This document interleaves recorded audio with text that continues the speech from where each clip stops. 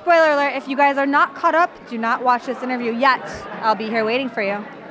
Hey guys, I'm Brandi Chang for the Red Carpet Report. We're here at a Teen Wolf fan event, talking to some of the cast members and finding out about Season 3A and 3B. First of all, I want to talk about the depth of the show because I'm sitting there in the panel discussion over there and the fans are asking such deep questions. That's great questions. You guys have so much going on in the show. What, I guess, inspires you? We do a lot of research, so I'd say research inspires us. As a writer in TV, I'd say deadlines inspire me. But we want to give the show some depth. Yes, we don't want it to be just an action show or just a horror show. We try to give some meaning, some truth.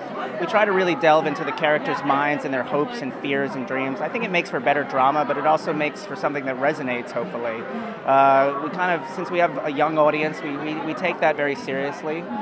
And it does affect our decisions sometimes, but mostly we're there to try to tell a good story. And I would say you do. What's your background with mythology? Because there's a lot of mythology in the storyline.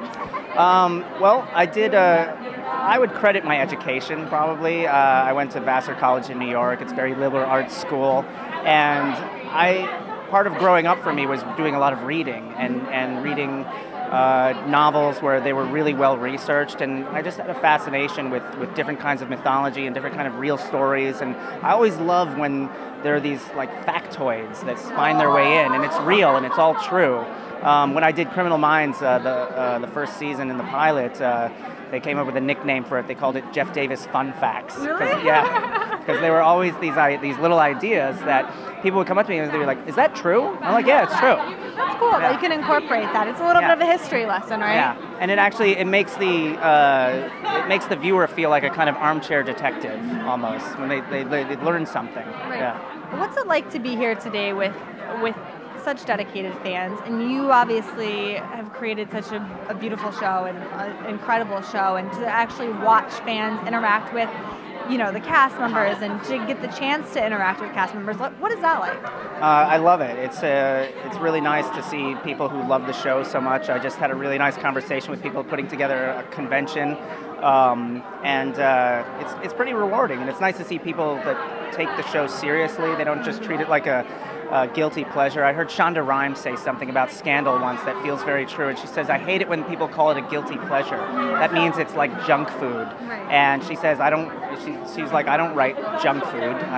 And you want your show to be like that. You want it to have meaning to some people, or even if it just offers them an escape too. Yeah. So it's nice to see a lot of people react like this. What's this show mean to you?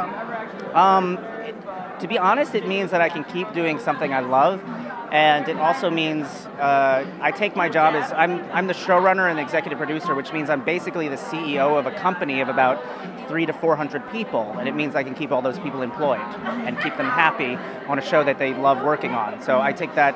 I have a lot of pride in that. That's awesome. Yeah. Speaking of killing off people, everybody on the panel was saying like, "Oh my gosh, am I going to get killed off? Am I going to get killed off?" And you were saying that people will come up to you and ask that all the time. What is that like to have people constantly come up to you and be like, "Am I going to die?" Yeah. Well, at a certain point, you want to say, because you like them as actors and as people, "No, I would never kill you off. I need you on the show." And then we start to talk in the writer's room, and we start to think, maybe it would be a good storyline. So. Is it hard to find that balance? It is, yes. I wouldn't say we're like Walking Dead, where they seem to kill someone off every week.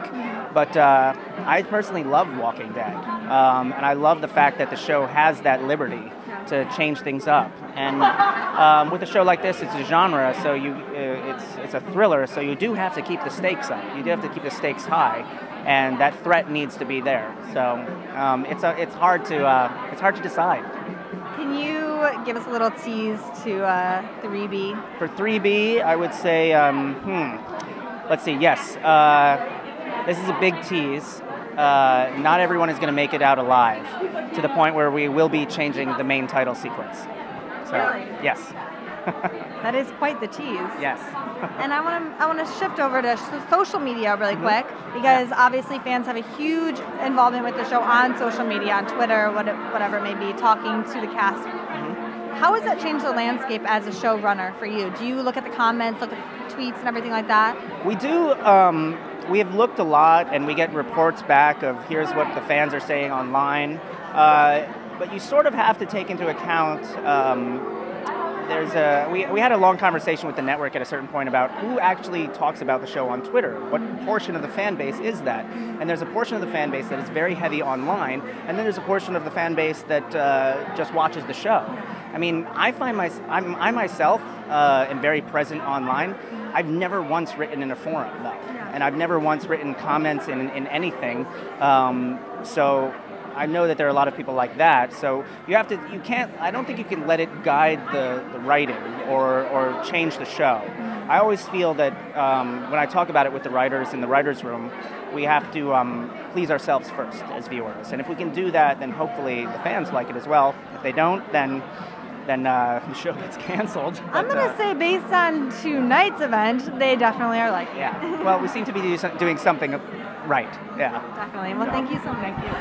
All right, guys, thanks so much for watching. If you like this video, hit like, and for more interviews, subscribe. And leave me a comment below and let me know if you could be a something, so like a werewolf, what would you be? I would be a werecat. Where? Now?